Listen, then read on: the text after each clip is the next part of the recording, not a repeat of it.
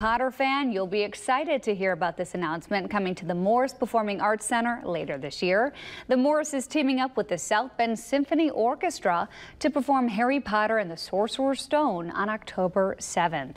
The symphony will perform the scores live as the audience watches the film, which will be displayed on a 40-foot high-definition screen. Subscriptions to the Indiana Trust Pop series are on sale right now, and single tickets go on sale July 7th. I have a feeling this will be very popular. For more information, just head to our website and click on this story. New details.